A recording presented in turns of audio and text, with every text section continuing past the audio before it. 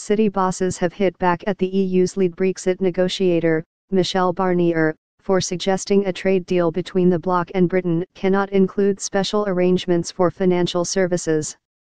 Square Mile lobby group Oak branded Mr. Barnier a Scrooge for ruling out a bespoke agreement for cross-border frictionless trade between banks and other financial firms.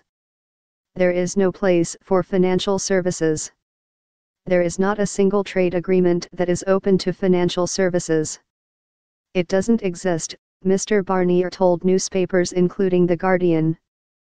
Miles Selleck, chief executive of Oak, responded, "It might be Christmas, but Michel Barnier doesn't need to play Scrooge. Just because financial services have not been encompassed in free trade agreements to date, that is no reason to dismiss them from a future UK/EU free trade agreement."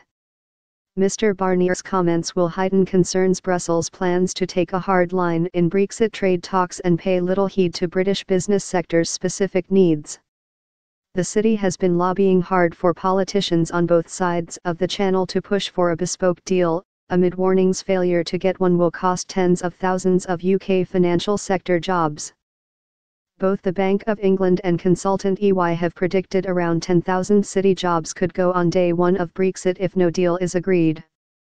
Brexit Secretary David Davis has described his ideal trade deal as Canada plus plus plus, referring to an agreement struck last year between the EU and Canada.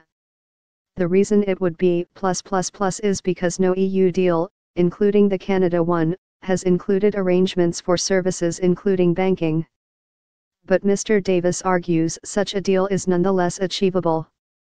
Mr. Barnier said Britain's negotiating red lines, including ending freedom of movement and the jurisdiction of the European Court of Justice, made a services agreement impossible. He added, "In leaving the single market, they lose the financial services passport." Oak's Mr. Selleck urged Brussels to be more open-minded.